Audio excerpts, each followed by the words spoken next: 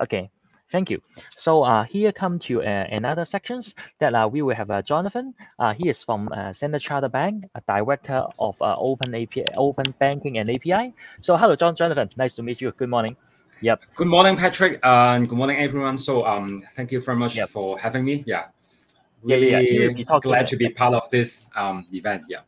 Yeah. He will be sharing about the open banking development, and Standard Chartered is really doing a lot of work here. So I can see your screen here, so it should be fine.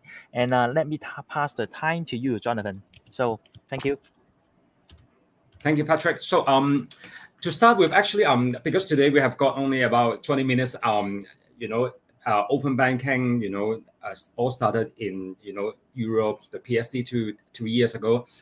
And 3 years from now, we have got a lot of new development from different parts of the world, and with some regulatory driven and some market driven approach. So because we don't have so much time to cover all these perspectives, so today my sharing would be more focusing on talking about use cases that are already launched in the market, so that the audience can grab a better sense about the momentum, where we're heading, key challenges and opportunities, etc.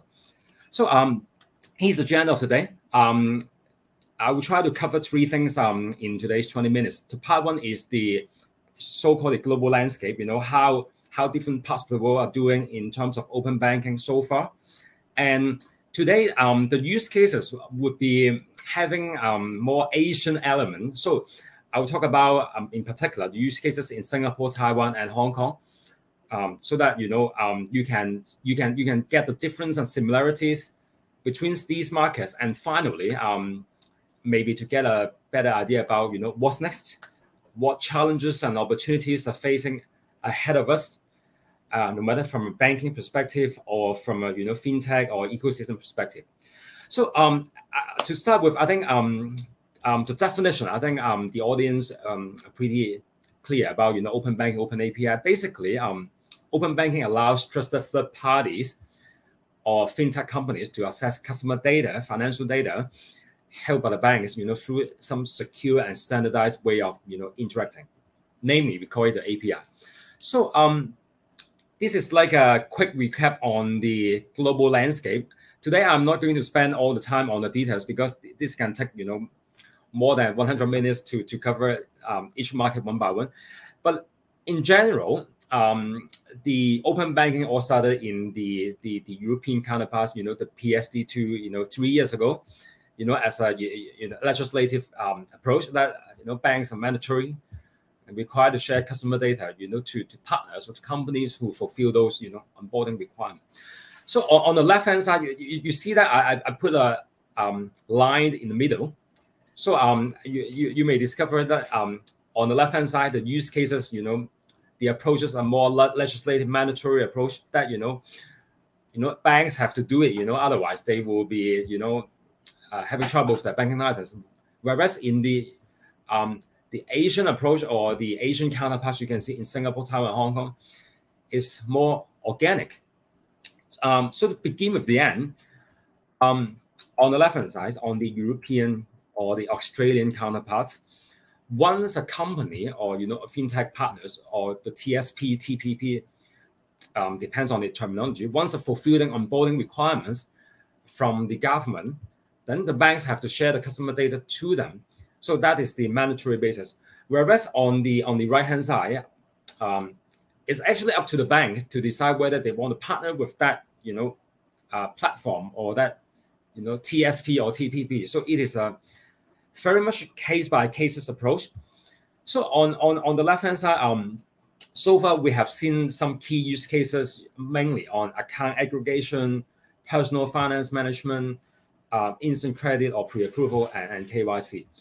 So how about Asia? I think I take a look at the use cases, launch use cases in Singapore, Taiwan, and Hong Kong so far. I think there are some similarities and there are some different use cases that I think I would like to use the remaining 10 minutes to zoom in.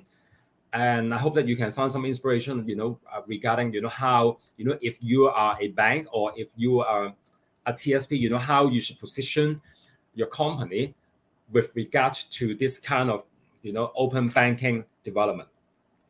So in Singapore, I guess you heard about this platform called the SG Findex, launched earlier this year. Is actually is a government-driven platform that it works as a EID framework that allows all the citizens in Singapore to to retrieve their not just banking data but also some government data. For example, the latest your retirement saving account balances, your tax bills, your outstanding HDB loans, plus the bank account, saving account, credit card balance, etc. from 7 banks. So basically, this is like this SG Findex is like a government-driven account aggregation service that allows I think at this phase it's a view only, it's read only, but allowing Singaporean citizens to get a single view about the financial situation, not just the bank, not just their bank balance, but including things like retirement saving and tax bill, etc. So that is the things that we see that 7 banks, retail banks in Singapore, has been plugged in to this platform and have gone live already. So that is pretty much interesting because you can see that despite the fact that the Singaporean government or the MAS do not require banks to mandatory to join this framework, but because you can see this kind of use cases is benefiting all the Singaporean citizens. So actually, all the major retail banks in Singapore have joined this platform. So that is, I think, one of the latest use case. We believe that we'll be gaining a lot of tractions in Singapore. So by the way, you can see the link here that actually our bank also has a quick video about how you can get connected as a consumer, that you can connect it to this SG Findex. So if you are interested to know more about that, you are most welcome to to explore that with that link. So that is the situation in Singapore. So how about Taiwan? Actually, Taiwan has got a pretty interesting use case as well. The exchange and clearing houses of Taiwan, actually they launched a similar platform we call the TDCC e-Passbook. Actually, earlier in Q1 this year, 6 banks in Taiwan already gone live. Actually, what is so special about this TDCC passport? Actually, the concept and the use cases is pretty similar to the Singaporean counterparts, in which, if you are, if you are customers of these banks, you are able to allow to have a security account aggregation across the banks, and then to see your deposit account aggregation as a new feature, so that you don't need to switch around apps, and then you can, of course, I think this year is only a read only, but I think in the future it also allows you to switch over the account like the the European counterpart. So this app is gaining traction as well. So far there are 2.5 million accounts opened already, and this app already got over 2 billion downloads already. So we believe that this is something interesting for the future in Taiwan as well. So back to Hong Kong. In Hong Kong, I'm sure that many of you understand about the 4 phases approach by HKMA. So phase 1, phase 2 being sharing public information like product features, product locations, branch features, etc. And then phase 2 being the the partner sending customer information to the bank as a way to facilitate retail product application. And then one thing to note is that 3 months ago, the HKMA published the formal report on the next phases on the open banking API journey. So you can see the link below that. I encourage you to download it, because actually it dictates the blueprints on what's next for upcoming 2 phases. So for your information, for those who don't familiar, phase 3 of the open API in Hong Kong, it means it allows banks to share customer data to the partners upon getting customer consent. And then phase 4, it means it allows performing transaction on the partner side. And one thing to note is that HKMA has already officially classified the FPS app-to-app payment as part of the phase 4 Open API phase 4 scope as well. So you would imagine that for merchants who have that kind of app-to-app payment capabilities would be fitting into this, Open API phase 4 context. So I know that time is running out. We have got about maybe 10 minutes left. So I accelerate. So I did some stock taking about what actually, because Hong Kong launched the Open API phase 1 and 2 in 2019 and 2020.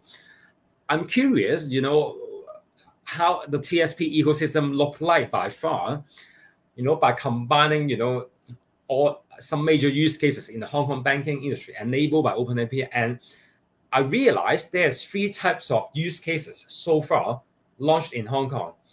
I can see these could be categorized into 3 categories. Number 1 is being the real-time lead capture. So what does that mean is that you can see those partners on the top left-hand corner. Most of these are the mortgage brokers. So in the past, when these mortgage brokers, they have to send in applications to the bank, mostly they have to do it in the paper form, or by email or by fax, non-standardized approach. And usually there's a time lag because if an agent they got customers who want to buy a house, maybe tomorrow or one day later, the mortgage broker will send that customer information to the bank and ask the bank, okay, you contact that Mr. Customer for further information. However, with this Open API, it allows us, these mortgage brokers, to real time to send these customer leads information to the bank, so that the bank, upon receiving it instantly, they can call the customer right away to follow up. So you can see that, interestingly, this kind of mortgage brokers is getting a lot of tractions with this kind of open banking approach. And then the second type of use cases would be more on the instant approval or the application for banking products, for example, credit cards or some simple insurance or banking accounts. With no stranger, I'm sure that you know that Standard Chartered is a strategic partner of Cathay Pacific and Asia Miles. So actually, we branded our credit card and launched last month. So actually, some part of the process is also enabled by Open API, so that we facilitate the the instant approval. And I'm sure that you can see the HKTV Mall, you can see which is another strategic partners of another major retail banks in Hong Kong. So we can see that there are a lot of use cases relating to instant approval for credit cards or banking accounts, leveraging these strong clientele or membership data of these partners and facilitate this kind of application process. And the last type of use cases, I'm sure no stranger as well, is the shop and pay with points. So that is this goes along with the usually the credit card usage program as well. So this is basically the as a nutshell, the TSP ecosystem so far, enabled by the Open API framework in Hong Kong. For details, on the lower left-hand corner, you can see the the Hong Kong Science Park Data Studio already contains all these launched use cases, because thanks to HKMA, they require for all the banks in Hong Kong, if you launch a new use cases, you have to publish that use cases, the details, the company name, the website, etc., into that data studio, so that as a general consumers, you can check there, whether this company has partnered with a bank or not, because there are some kind of fraudulent website there. So I think that kind of approach by HKMA can protect the customer, by accidentally entering the information by fraudulent website. So for details, you can take a look at that data studio. And for for all the use cases. So that is basically the situation in Hong Kong on the ecosystem. And you may have got a sense that it seems that when comparing to the use cases in Taiwan or Singapore, it's quite different, right? Because a lot of these use cases are not driven by the government, but rather it is like a bilateral agreement, case by case, commercial decisions with a specific partners that have a lot of membership in Hong Kong. So that is the situation in Hong Kong. And because we don't have so much time to go through the details, so I will skip this detailed workflow, how it happened. So if you have questions, we can cover that in the Q&A. Yeah. So I think by now you have got some high-level senses about the Singapore, Taiwan, and Hong Kong use cases. For Singapore and Taiwan, they're more like the government have government-owned platform aggregate all the accounts together. However, in Hong Kong, we still don't see that. And so that the the Open API framework is also focusing on getting banks to talk to individual partners to come up, a commercially viable use cases. So finally, it goes to the last part of today's presentation is that, okay, so you can see the difference on the European counterparts. You can see the mandatory approach,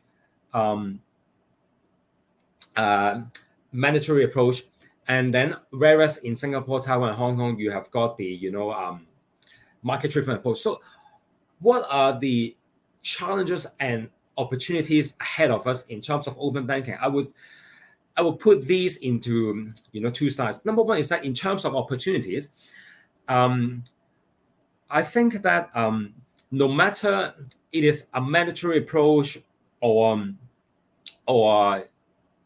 market-driven approach, we see the rise of embedded finance. Like, for example, you have new digital banks, partnership with non-bank verticals, so that you will see more and more apps or a fintech company, they add financial services or banking, as an element in the overall client journey or overall client offering. So that kind of momentum is building. So I would like to pose one question: if any companies, fintech company who would like to embed banking element into your journey, is that does adding banking make sense with the user experience, and how does that enrich your offering? So I think that is the one point that you may consider. And the second opportunity we realize is that there's a rise of things called banking as a service, a white label banking solution.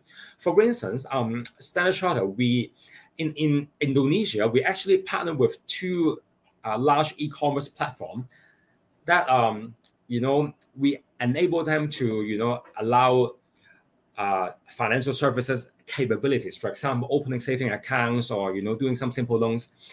So that we see that this kind of model is also going to become getting traction for as a white label solution. So overall, we see that the opportunities enabled by open banking will be allowing more non-bank partners, no matter your telco, your retail, or e-commerce, to get an opportunity to step into the financial services sector. And also for the banks, it also works for the banks to partner with these non-bank verticals to have a fast start in customer acquisitions, etc. However, we also see that there are also challenges. So as an industry, as banking practitioner, looking from an insider perspective, I see that so far we see 5 challenges, especially when this kind of open banking is not mandatory driven, it's market driven. The first thing is about the cost and benefits discussion, because whenever internally we need to launch or we want to build new capabilities to launch use cases, the first question we got inquired is about, okay, from the management, it's about what is your business case, what is your benefit case, how do we see these kind of revenue projections. So in that sense, we believe that if it is not having a revenue potential for the bank, it will be hard, you know, in a non-monetary environment to do some use cases, you know, that are you know, that might be prominent in the open banking space. And the second perspective is about whether you want to take a first mover or second mover advantage, because we see that for example, larger banks or traditional banks, because I'm sure that they will think about, okay, do I want to take a defend or attack approach, you know, when you see these, you know, new banks or virtual banks are coming. So whether, you know, if they take the first mover, will they be more prone to, you know, being attacked to, you know, from the neobanks or from other partners to acquire customers, or they would like to take a, you know, wait and see approach. So they don't want to be a first mover, but they prefer to be a second mover to defend their core. So that is also a key question that is being constantly, you know, being debated internally. And the third and the fourth point is about the technical stack readiness, because I'm sure that you know, when, you know, API itself is a simple thing, but, you know, it requires a bank and the partners to invest continuously on you know, on that kind of digital capability in order to, for that kind of, you know, partnership model to continue to scale and gain momentum. So the tech stack readiness would link to the, you know, inevitably the, you know, the so-called investment benefit. You know, what is the B case? What is in for me to continue, you know, spend $1 million, $2 million of dollars, you know, into this kind of, you know, open banking or open API capability. And the fourth point is that in Hong Kong, we noticed that if we need to launch a partner use cases, actually there are a lot of logistics and administrative work in onboarding, you know. For banking practitioner, I'm sure you are no strangers to hear things like TME1 outsourcing, you know, common baseline, that kind of stuff. Actually, it can take, you know, weeks or sometimes months for, you know, to get through all this, you know, internal second line approval, you know, and all the paperwork back and forth. So, you know, that's why when we launch a partners, when I launch a use case with us, we also factor in the lead time and the logistics involved, you know, in all these paperwork, you know, because HMA means serious business, you know, and, you know, we don't want to get them unhappy about, okay, we are not fitting this kind of common baseline or outsourcing or TME1 requirement. So, you know, so however, time is money. So actually, we also have to factor in, you know, whether, you know, it's worth the while to spend the time to, you know, onboard a partner. And finally, from a customer's perspective, because at the end of the day, you know, we believe that this kind of open banking thing is to, you know, facilitate, you know, a better, superior customer experience. However, that is at the expense of, you know, they have to share data to the partners as well. So how ready or what is the uplift for a customer if they need to enjoy that kind of, you know, embedded banking, open banking experience at the expense of sharing the data? I think that is, you know, it takes time to build that culture in Hong Kong as well. So I think basically these summarize the challenges and opportunities we have seen so far in open banking. And okay, I see that the HKMA report also identified the top 3 key challenges. Number 1 is the fraud and cybersecurity risk. Another one is about the tangible business benefits. And finally, it's about, you know, the technical development. I think I don't want to do deep dive into these reports because you can see it on the link previously. But I think these are the food for thoughts that you may consider, no matter you're a bank or you're a fintech company. You know, whether you want to or how you want to shape your advantages in this kind of open banking development.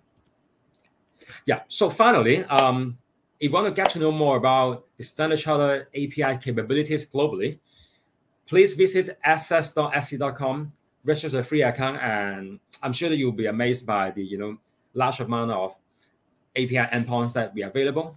So that's enough of today's presentation, and thank you. So let's move to the Q&A part. Yeah. Let me pop the screen. Okay. Hello, Jonathan. So you share quite a lot. So maybe I will further. We still have 3 minutes left. So I will try to drill down to one question that I believe our Hong Kong audience will want to know more. You mentioned about the use cases in Singapore, Hong Kong, and Taiwan. And then from your experience, and then what you talk about the similarity, but what is the differences? Okay, talking about Hong Kong, how you can see maybe the Taiwan use cases, Singapore use cases maybe different from Hong Kong and etc. Can you have some tips for some company or partners from Hong Kong? Okay, so for instance, in Singapore and Taiwan, because the government already take the first step to to become a TSP, so they themselves become a a account aggregator, so that they already fast started, because consumers or customers, they won't question, okay, whether I want to trust government, because well, the government has your data anyway. Yeah, got it. So the Singaporean and the Taiwan use cases is that it already covers this kind of customer queries, or why I need to share data. So that comparing to Hong Kong, because in Hong Kong so far, when we talk about Open API Phase 3, we know that some companies, they want to do account aggregation. However, no matter from banks or customer, because these companies, they're private companies, they're not government, they're not government-owned platform. Then no matter bank or customers, they will ask, okay, why do I need to share data to a private company A, or not B and C? So I think that's a major difference, and I think that will pose a challenge. If we want to have the kind of account aggregation service being implemented in Hong Kong smoothly. Okay. So in the other words, we can see, so the barrier talking about in Hong Kong due to the worry of the data sharing or liability, or even talk about the trust, because the open banking user, they need to trust somebody. And then because there's no solid bodies that can provide that level of trust yet, because I would say bank want to open up something. So talking about that partner have the wood of trust, then it seems that it's a bit relatively fall behind here. So okay, I think I got your point. So in the other words, talking about the open banking partnership in Hong Kong, the bank will be looking for a more aggressive, or even the outcome will be having much more business value, so that you can reach out that kind of partnership thing. So is my understanding correct? Okay, Correct. got it. Yeah. Because in general, because in Hong Kong, we don't have that kind of government-driven platform. So it ups to the bank to pursue, one individual partnership with private companies. So that is, I would say the uniqueness of the open banking landscape in Hong Kong. Yeah, that's talk about the trade-off, internal investment over etc. Okay, so I think that's almost time. And then Jonathan, you share a lot of unique insight talking about the Hong Kong, Taiwan, and Singapore. And then I think it's also inspiring to the audience here, especially some local firm or sub. So thanks again for Jonathan. So if you have any question, feel free to reach Jonathan offline. Okay, so let's free up the time of Jonathan first. Okay, thank you. Okay, thank you, Patrick. Thank you. Bye-bye.